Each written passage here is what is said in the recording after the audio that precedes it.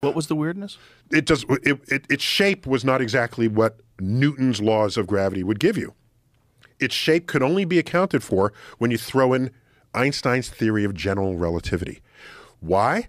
Because the sun's gravity is so monstrous and Mercury's orbiting close enough to it that it's being influenced by extra phenomenon going on in the universe that's the product of very high and significant gravity.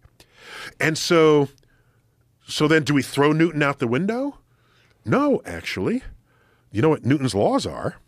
They're what Einstein's laws look like when you put in low speeds and low gravity. If you put in low speeds, they become Newton's laws.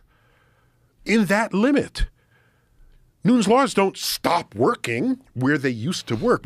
Apollo to the moon used only Newton's laws because Einstein didn't matter at those scales.